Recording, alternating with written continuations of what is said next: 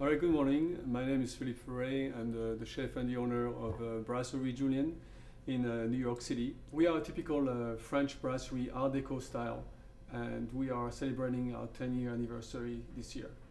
Our guests like to come to see us for our great food, for our good wines, but also for the great ambience of a brasserie. And we are known for being Paris around the corner. Today I'm going to do a tartiflette, which is a dish from the southeast of France, from the mountain area. The ingredients are a nice sweet onion, like a nice winter potato. Today I use Yukon Gold potatoes and of course bacon.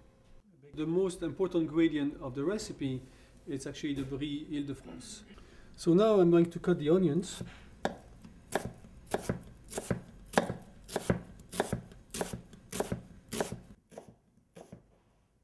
A little oil. You want to have your pot nice and hot. In this time, when the onions are cooking, I'm going to cut the bacon. What I also like to do is saute the bacon, and I keep the fat of the bacon, and that's where I saute the potatoes in it. Instead of using like a regular oil, I will use the fat of the bacon, which also will add a nice smoky flavor. I'm going to prepare the next ingredient, which is the potato. Potato has been already cooked before in the water. Nice slice like this. So as I said before, I will use the fat of the bacon to sear the potatoes. So now that the potatoes are ready, I'm going to be adding the onions that are caramelized a little bit at the beginning, and then the bacon back to the sauteed pan. So you have all those great ingredients together, sauteed them a little bit. You're adding a little salt and pepper to your liking. Mix them well together without breaking the potatoes. Oh, it looks delicious.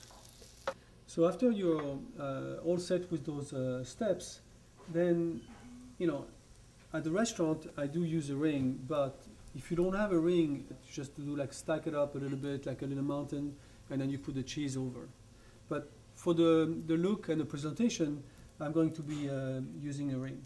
So the way you do it is that you take the nicest piece of potatoes that you put on the bottom, like this, and then after that, you just add the rest.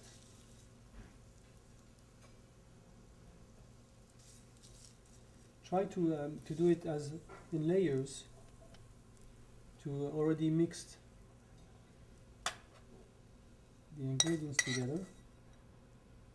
And then you take your Brie Île-de-France, where you sliced a 1/4 inch thick slices.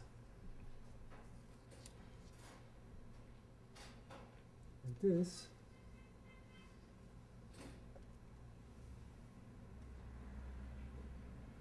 And you put right over it.